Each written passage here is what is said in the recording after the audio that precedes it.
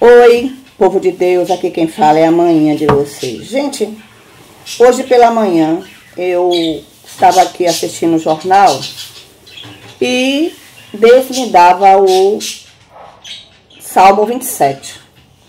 E a Bíblia que eu dei para ela é uma Bíblia que tem uma letra enorme.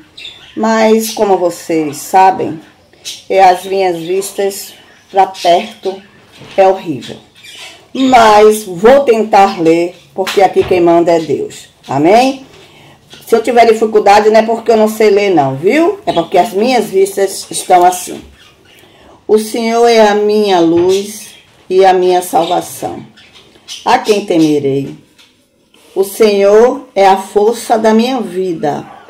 De quem me recearei?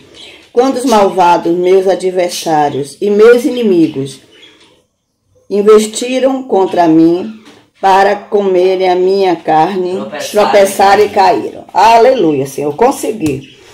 Bom, eu quero dizer a vocês que tá difícil de vocês acharem pessoas para não colocar o pé para vocês caírem, tá?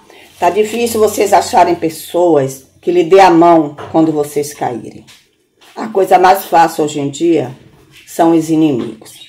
É inimigo em igreja, é inimigo em família, é inimigo em vizinhos, ou seja, inimigos por todas as partes.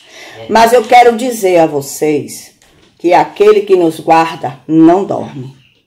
Eu quero dizer a vocês que quanto mais vocês orarem, quanto mais vocês forem ao joelho, todos os seus inimigos caem por terra. Então eu vou sempre dizer a vocês duas coisas. 3, agradeça a Deus ao acordar. 2, orem. Acabou de escovar, nem escove dente.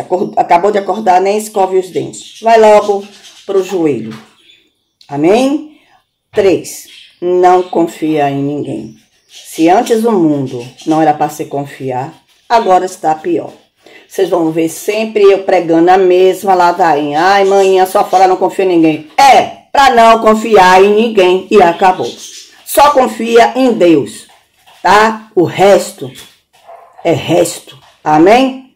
Fiquem na paz do Senhor.